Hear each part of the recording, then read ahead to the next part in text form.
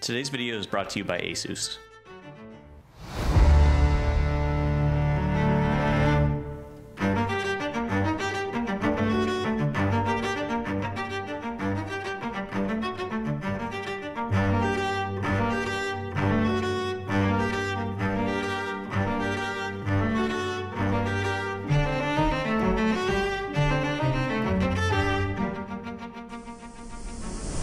What's up everyone, my name is Lee, and in today's video I'm going to address a couple of issues with my setup, specifically the limitations I have with the workbench and my pegboard area located by my main setup. So let's get into it.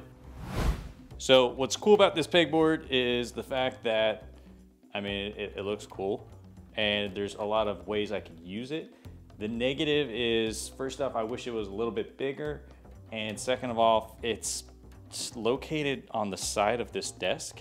So what I'm gonna do is I'm gonna take off all of this stuff and then move it over here and move these Geek acoustic boards to somewhere else and essentially turn this into my little workstation. With that said, let's go ahead and get started with removing everything, including the pegboard, and then we'll go from there.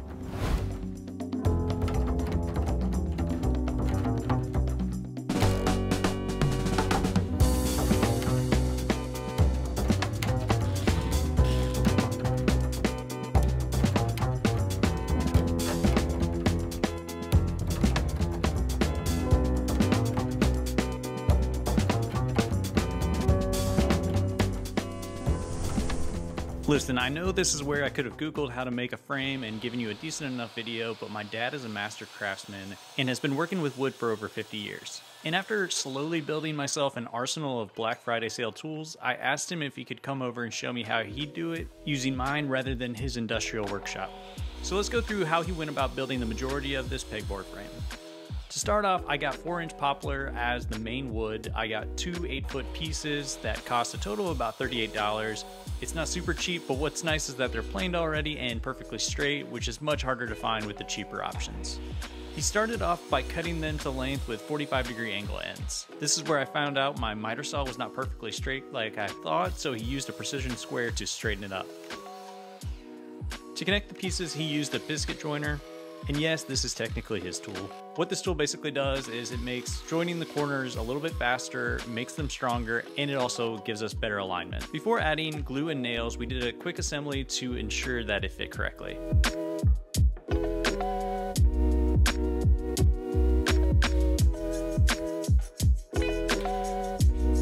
Then we drew out where we wanted to have cutouts for the bottom and top of the board to act as sections for the cables to go through from the bottom, and then for my new light to go through the top.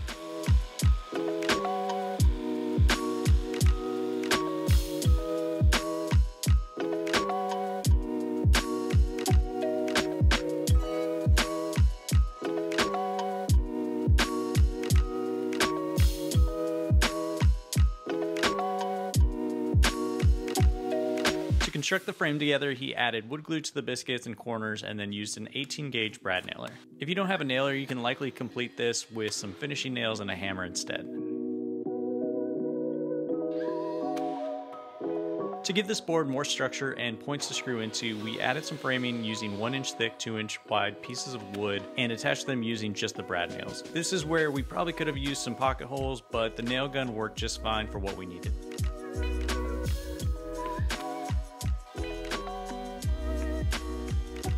The last thing my dad helped me with was taking me through using a router. We went with a 45-degree bit to give the ends a nice clean look, rather than the straight edge look we'd get otherwise. To give it more of a clean look, I added a little wood glue to the corners and sanded them in using 220 grit sandpaper to fill in the exposed corners. In order to hang this, I made a fairly simple French cleat hook, and I did this by cutting it at a 45-degree angle with my table saw. You can always purchase metal French cleats, and there's always other ways of cutting these if you don't have a table saw.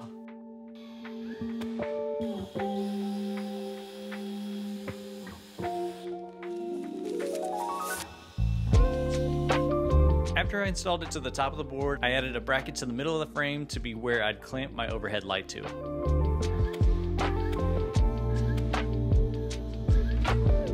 To finalize this whole thing, I sanded it all down using 220 grit sandpaper with my orbital sander before staining and sealing it. For the stain, I went with weathered oak stain, and I just followed the instructions on the can.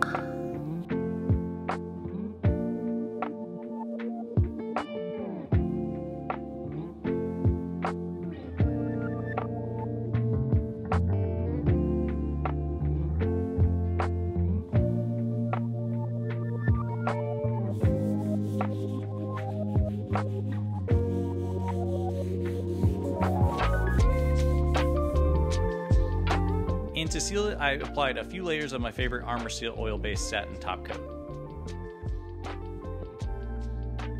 Finally, I screwed the wall control pegboards into place, and then I was actually able to reuse the Govee RGB lights I originally had on these.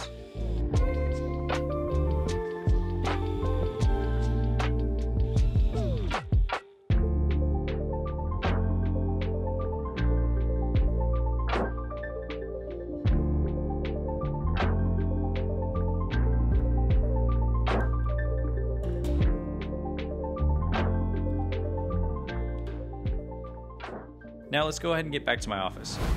One skill I highly recommend getting decent at is learning how to patch walls. There are solid videos on YouTube, but a couple of my pro tips that work for me when I'm working with drywalls are: after you place the spackling into the hole, use the handle of your scraper to push the spackling and the hole inward. Don't be afraid to add spackle again to the hole after it dries if you're not satisfied with how it looks after sanding.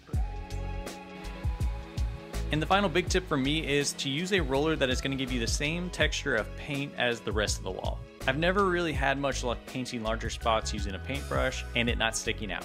Then again, I'm just a dude that learns from the internet, so definitely feel free to leave your tips and tricks down in the comments to help myself and others in the future. To hang this by myself, I took advantage of having an adjustable workbench to figure out how high I wanted it. Keep in mind, with the woods, pegboards, and items getting placed on here, it's going to be fairly heavy. So when installing the French cleats, I look specifically for studs to screw these into to give it as much support as possible. There are a bunch of videos on YouTube that inspired me to do this, but I wanted to shout out Syrup Labs specifically for the studio build guide video on how they did their charging station pegboard with the wooden frame and rubber grommets. If you like this video, I highly recommend checking out their video because I love their execution on a lot of what they did. After getting it up on the wall, I took my time experimenting with where I wanted to put everything, as I get kind of OCD about things like this, and I'm going to want to figure out what I want where for easy access. I also wanted to figure out where I wanted to run cables to make parts of this into charging stations. I'll leave links to all the items shown down in the description. Some of them I've covered in a past video, but a lot of the new ones are from the same brand that makes the pegboards. I wanted to minimize the amount of cables I'd have to look at every day, so to keep everything clean, I drilled a few holes to run cables in the back using a large step drill bit. This pegboard is made from 20 gauge steel, so drilling this hole specifically took me like 10 plus minutes. I also didn't want to mess up, so honestly, this may have taken me longer, but if you have any tips for drilling holes like this, leave me a comment down below. Once the hole was drilled, I filed down the rough edges and I added rubber grommets to give it a cleaner look and protect the cables. To mount the power strip and battery chargers, I used heavy-duty Velcro. This just makes it easy to apply and remove if needed, and it has plenty of strength to hold everything.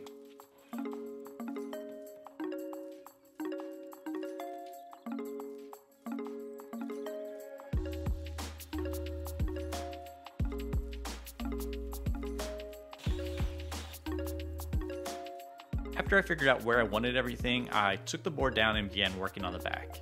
I ended up needing another bracket to place a surge protector dedicated to everything else, such as the Govee strip and overhead light. I used a 65-watt USB charger block from Ugreen to act as the quick charging powerhouse for all the USB cable items.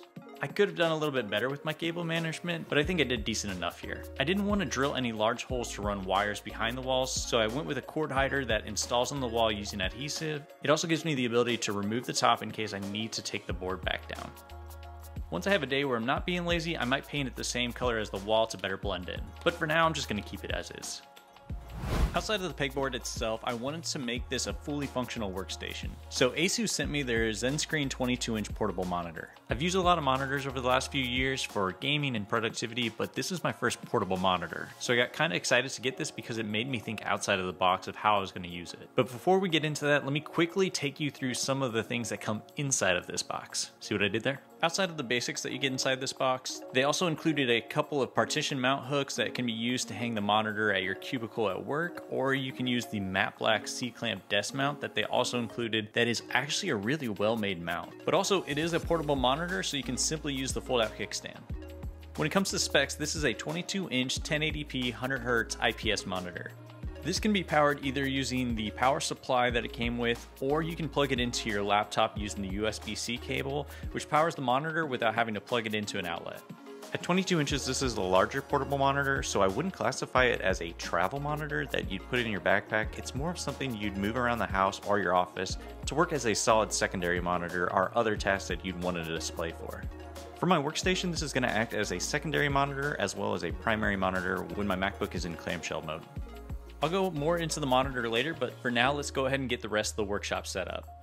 Now, I primarily use my MacBook with most of my work, but I wanted to maximize space on my workbench. So one of the last things I wanted to add was this Pegzone desk side organizer. I got this one off Amazon as something I could clamp to my desk to hold my laptop and the ASUS monitor's power supply. This frees up a bunch of room, but it's also easy to remove whenever I need to. My only complaint is that I wish it came with more rubber spacers to prevent my MacBook from rubbing up against the metal surface. With everything set up now, let's see how my new workstation turned out.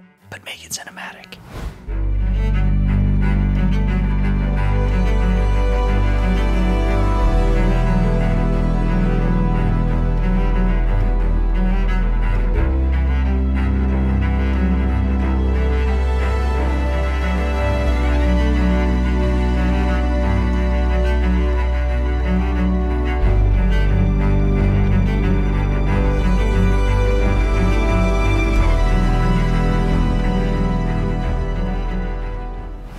I've only had this set up for a few weeks now, but here are a few things that I've loved about it and how I've used it so far. First off, the overhead light has been the ideal addition to this room as I only had one source of light, which is the ceiling fan, so sitting at this setup used to be really bad lighting at night. This is now my 3D printing station. I still have my Ender 3D printer, and I'm currently using it to see if I want to implement a magnetic gridfinity organization system for my Husky desk drawers. The monitor has been awesome having here. I use it as my how do I do this video watching station for things like maintenance to our robot vacuum. I also use it as a great place to add my notes to my Notion setup, and as a YouTuber, I use it to rewatch footage on a bigger display to ensure that I got the best shot. Plus, I also started using it as the bigger display for unboxing videos as I've struggled in the past with missing flaws in my shots and being out of focus. This is also now my main charging station for basically everything. I can't stress enough how nice it is to have a station like this to easily plug in without searching every corner of the house for the correct cable. I hope you enjoyed today's video. If you did get anything useful out of it, be sure to like and subscribe. If there's anything you'd do different, feel free to leave me a comment down below. With that said, I'll see you all next time.